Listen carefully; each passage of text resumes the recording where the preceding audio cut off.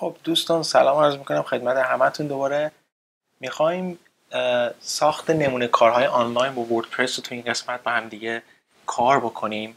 اگر تو این قسمت دیگه من نیومدم پرزنتیشن درست بکنم، اومدم توی اکسرسایز فایل هاتون بهتون یه کد اسنیپیت دادم که تو این کد اسنیپیت تمام کدهایی رو که خواهیم نوشت اینجا داریم. منتها تو این قسمت اول میخوام بهتون بگم که اگر وردپرس رو نگاه نکردید برید آموزش های وردپرس رو نگاه بکنید. اگر دوباره ساختن زیرپوسته رو نگاه نکردید اون رو هم نگاه بکنید، چون ما میخوایم زیرپوسته بسازیم دوباره. ولی با زیرپوسته کارهایی رو که میخوایم بکنیم اینه که ببینید ما یه دونه پست داریم، یه دونه پیجز داریم. تمام این کارهایی که ما میخوایم توی پست انجام بدیم، برفرض ما یه دونه پستی میخوایم درست بکنیم، فرمت های خاص خودش رو داره، یا پیج میخوایم درست بکنیم فرمت های خاص خودش رو داره. پیج اتریبیوت، مخصوصا پیج اتریبیوت که خیلی کم هستش، میخوایم چیکار بکنیم؟ میخوایم به اینا آپشن اضافه بکنیم. آپشن یعنی میخوایم به اینا چیزی اضافه بکنیم که وقتی که ما مثلا روش کلیک میکنیم به صفحمون یه چیز خاصی رو اضافه بکنه. برفرض الان جلوی صفحه ما میبینید که ما مثلا about page داریم که مثلا چیز خاصی رو نداره، ولی این بالا مثلا میخوام یه سایت آشپزی رو درست بکنیم، برفرض رسیپی داشته باشه. مثلا رسیپی یعنی مثلا من این رو اضافه کردم، تاریخش فلان بود، انقدر توی مثلا فر مونده بود، زمان مثلا در آوردنش فلان بود. اینا رو میخوام این آپشن ها رو بهش اضافه کنیم که بهش میگن پورتفولیو، میگن نمونه کار. که فعلا میبینید توی هر پستی ما فقط یه دونه چی داریم؟ یه دونه پست داریم که میتونه برای ما بنویسه و یه دونه دیگه داریم به اسم میدیا که میتونه عکس رو برای ما بذاره. ما میخوایم چیکار بکنیم؟ اضافه کنیم ویدیو و آودیو و خیلی کارهای دیگر رو میخوام بهش اضافه کنیم. خب برای این کار برمیگردیم داخل همین پوشمون. من اینجا یه پوشه‌ای دارم به اسم کوکینگ که میام داخل همین دیمز که کجا آمدم توی صفحه وردپرسمون، توی فایل وردپرسمون هستیم wp content، میاد روی دیمز و اینجا یه پوشه‌ای میسازید به اسم کوکینگ. حالا من اگر اینجا بزنم نیو فولدر کوکینگ، بذارید من اولا این رو با چیز کوچیک بنویسم و این پوستایی که احتیاج ندارم رو پاک بکنم چون احتیاجشون ندارم.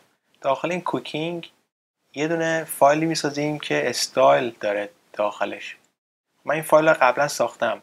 اونایی که ساختن پوسته با زیر پوسته با وردپرس دیدن میدونن الان من در مورد چی میخوام صحبت بکنم. خب ببینید من این استایل رو باز میکنم، میبینید که تو این استایلمون این از همه مهمتر، این لاین داخل کامنت هستش که اسم پوستمون هست، اسمش رو گذاشتیم پارس کلیک آرتیستری، یعنی مثلا حالا رستوران پارس کلیک برفرض. اسم دیگه به نظرم نیومد، حالا شما هر جوری که دلتون میخواد این رو درست میکنید. وقتی این رو ما درست کردیم میایم چیکار میکنیم؟ یه همچین فایل رو درست کردیم، میریم بک اند وبسایتمون و میریم داخل appearance و بعد میریم داخل دیمز. میبینید که اینجا نوشته پارس کلیک آرتیستری. این چایلد دیمز 2012 بود. یه دونه دیگه هم داریم از زیر 2012 درست میکنیم. 2011 دیگه نداریم. 2012 2013 2014 هر کدومش خواستید انتخاب کنید. الان وقتی من اکتیو بزنم، بیام اینجا ریفرش بزنم، میبینید که تمام کانتنت هم به هم ریخت و تنها کاری که من اینجا میکنم اینه که میام این بالا یا این پایین فرقی نمیکنه. اون استایلی که از 2012 داریم رو چیکار میکنم؟ اینجا پیستش میکنم. یعنی چی؟ ایمپورت URL، میگم یه پوشه برو عقب 2012 استایلش رو اینجا انتخاب میکنه و بندازش. الان وقتی ریفرش میزنیم، بذارید اول ببینیم سیو کردیم، این رو ریفرش بزنیم. خب نمیده، فکر میکنم اینجا نوشتم 2012 چون 2011 ندارم. میبینید که کانتنت همو برگردون به حالت 2000 مثلا چی 2012. الان من چیکار میکنم؟ برمیگردم به وب 2012 آرکایو که هیچ این و این رو میگم یه کاری بکنه برای من، اینکه توی ویجت ها مثلا من کانتنت ویجت رو من نمیخوام. یعنی چی؟ یعنی آرکایو و کاتگوری رو میخوام بردارم که آرکایو و کاتگوری توی مین سایت بار هست. این دوتا رو بردار توی second front page widget area، این و این رو هم بردار، سرچ رو هم بردار. نمیخوام هیچ کانتنتی داشته باشم سمت چپ وبسایتم که کلا همه چی اینجوری معلوم بشه که شما بهتر بفهمید. اما کار دیگه که میکنم اینجا اینه که میرم یه دونه فایلی درست میکنم به اسم فایل، بذارید اینجا نوشتم واسهتون، یه فایلی درست میکنم به اسم، یه فایلی درست میکنم بیرون این کوکینگ. میبینید یه فایلی درست میکنم به اسم post types. میبینید اینجا داخل این post types من اگر این رو باز بکنم نوشتیم فقط echo hello. اما این echo hello میخوایم ببینیم آیا نمایش میده داخل صفحه وبسایتمون یا نه. الان اگر من این رو ریفرش بزنم اینجا میبینید که هیچی نشون نمیده. به خاطر چی؟ به خاطر اینکه ما هنوز این رو داخل functions.php صدا نزدیم. یعنی چی؟ یعنی من باید برم از 2012 functions.php رو بگیرم، کپی کنم، بیارم بندازمش داخل کوکینگ که یه سایت دیگه بود، این رو باز بکنم و چیکار بکنم؟ تمام اینایی که داره رو بردارم. اما چیزی که ما باید اینجا بنویسیم برای اینکه توی PHP بخونه فایل چی بود؟ توی درسای PHP بود. من یه چیزی به شما یاد دادم به نام include و این include، حالا یه دونه include داریم یه دونه include once. include و include once فرقشون اینه که include همیشه صدا میکنه، اما include once موقعی که یه بار صدا کرده دیگه صدا نمیکنه.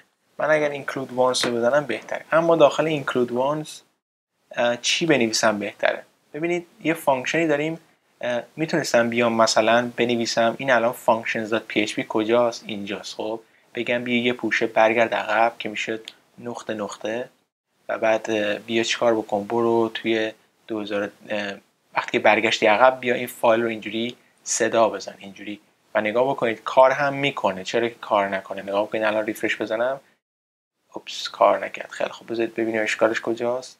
اوکی بذارید ببینم این رو من داخل کوتیشن باید بذارم فکر کنم و ببینید که الان حداقل سایت میاد بالا، ولی include once رو میبینید که اروری داره میده اینجا و میگه failed opening prototype.php اون posttype.php inclusion و میگه که این پتش درست نیست. به خاطر چی؟ به خاطر اینکه اولا اینکه این ارورش دو تا وارنینگ، ارور نیستش.